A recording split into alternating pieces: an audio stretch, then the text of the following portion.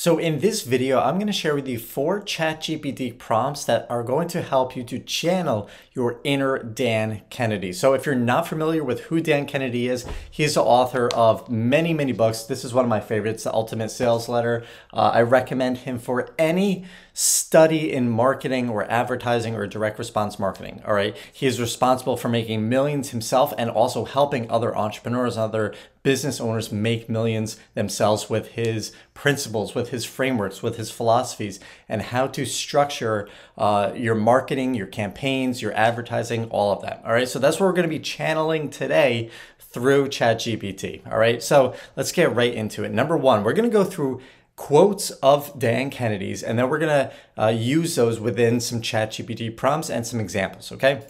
So the first quote is, people do not buy things for what they are. They buy things for what they do. They buy them for what they do, right? People don't buy things for the features of what something does. I don't buy this mug for a piece of, clay that's been in a kiln. I buy it to hold my coffee. I buy it for what it does for me, right? It's a cup of coffee that helps me wake up in the morning, right? And it holds my coffee for that. So here's the prompt. I sell, insert your product or service, clearly articulate the problem this solves for my target customer. Okay, so also I'm going to leave all these prompts in the description below for you to just copy paste and start using them today. And the example for this is, I am a local handyman. That's the example. You just need to put in your product or service, clearly articulate the problem this solves for my target customer.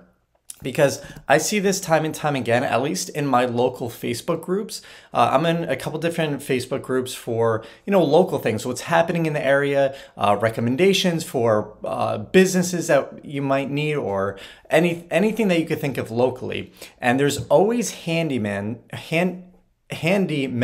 Yeah, there's always people that are asking about handyman services or promoting their handyman services. But I think a lot of people have trouble really articulating what a handyman does, right? Yeah, he might go in and hang a TV up for you or fix, something small for you, but there's so much more to a handyman than just what you can think of, right? If you really go deep on what a handyman does and the benefits of a handyman, then they are really, really, really valuable. And by doing this, by articulating this, you can substantially increase how much you can charge versus, let's say, $30 an hour for a handyman. If you articulate all this stuff on a website or on a business card or through social media, you can significantly charge more, because I guarantee you are articulating and communicating better than 99% of the other handymen out there.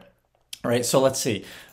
Here is what this service solves. It's convenience, right? You call a handyman, have him come over. I'm still at work, come over and fix this while I'm at work. I don't have time for it, right? Expertise. They have expertise in a ton of different maintenance tasks that require certain skills and knowledge that maybe you might not have. I don't have all the expertise, all the knowledge in the world. I can look it up on YouTube to find something to understand that expertise, but that doesn't mean I'm going to be able to, fix a leaky sink really quickly, right? As opposed to a handyman that's done it 1,000 times. Okay, cost effectiveness. Hiring a specialized contractor for minor repairs can be expensive, but as a handyman, you offer a cost-effective alternative as you carry out a wide range of tasks at a reasonable price.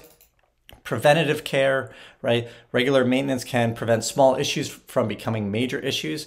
Okay, how important is that to communicate that to a target customer? Home value. By maintaining the property and making necessary repairs, homeowners can maintain and increase the value of their homes.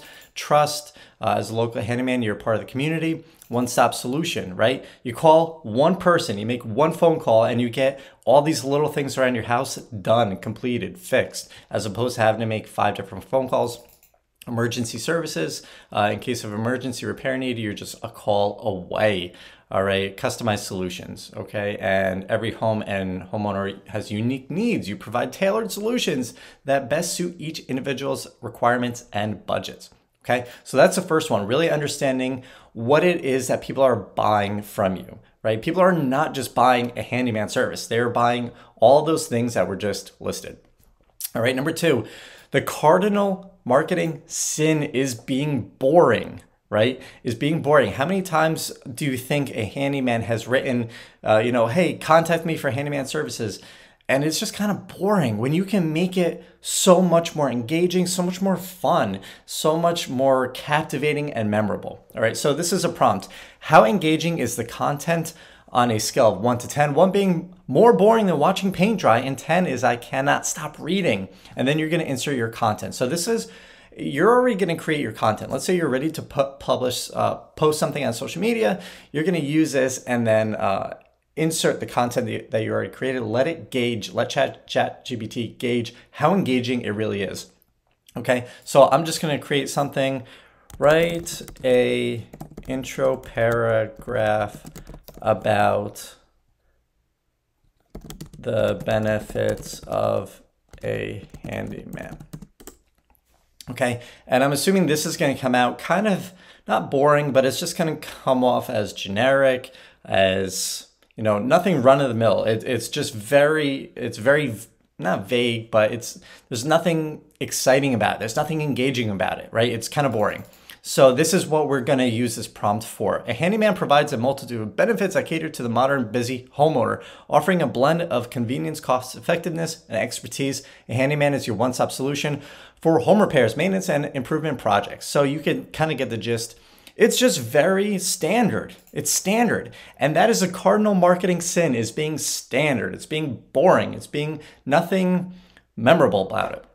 So we're going to take this prompt and we are going to copy it and see what ChatGPT says about it. How engaging is this? And we're just going to paste that there and let it see what it says. So it's going to tell us it doesn't personally experience emotions or engagement, but from an objective standpoint, I would estimate this content ranks at about 7 or 8. I don't know if it would be an 8, but it's pretty standard. So let's really turn it up a notch and get it to a 10, okay?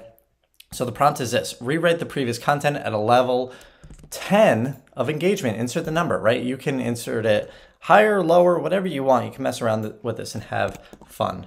So I'm gonna put it at a 10 and see what it says. So I could already tell. Imagine a superhero who swoops in when things around the house start to go awry.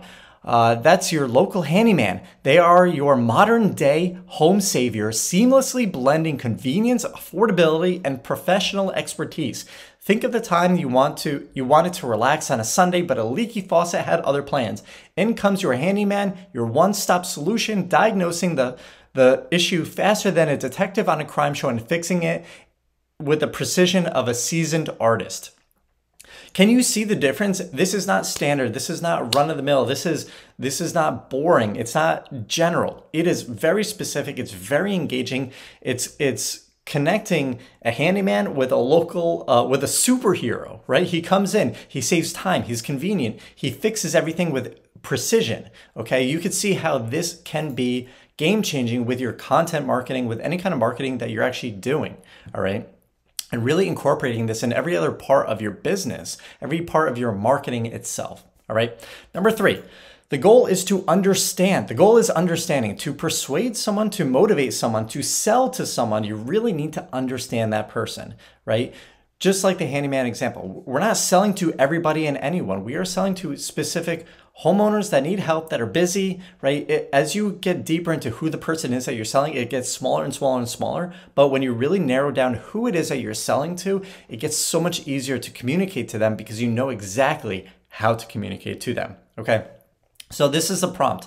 I sell, insert product or service. What are my target market's demographics, needs, desires, pain points, and preferences? Okay, it's gonna list out all those things to you to clarify 100% who you are communicating, who you are communicating to, who you are trying to motivate, who you're trying to sell and solve their problem, okay?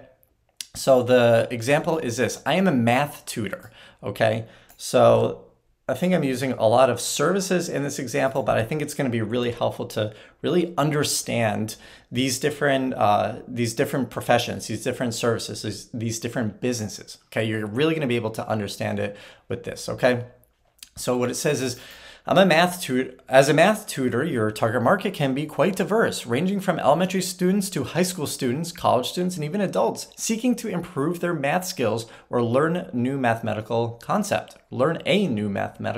However, to better understand your market, let's discuss their age, demographics, needs, pain points, and preferences. All right, age, this can really vary, I'm sure. Around 6 years old to college age. Income, since you're offering a service, the income level of your target demographic would be middle to upper class families, great to know. Location, this could vary depending if you offer online or in-person tutoring.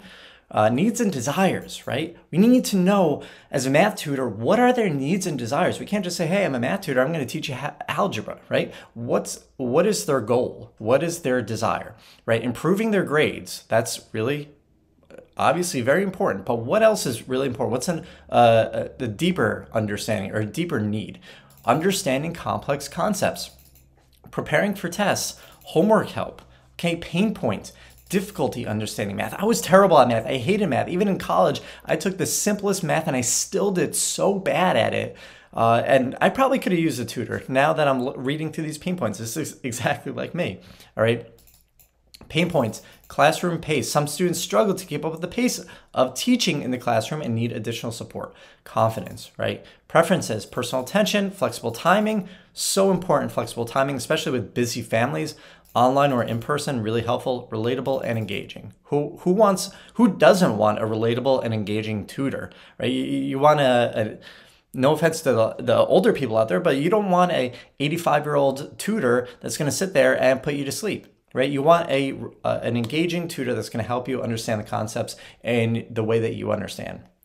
Okay, so I hope this was helpful. Just put in your business or your product or service for this. And the final one, always enter the conversation already occurring in the customer's mind. Already enter the conversation already happening in the customer's mind. So for example, what am I going through right now that I'm trying to think? What this means is always use your marketing, always use your content that you're putting out to already enter what is already happening in the customer's mind, right?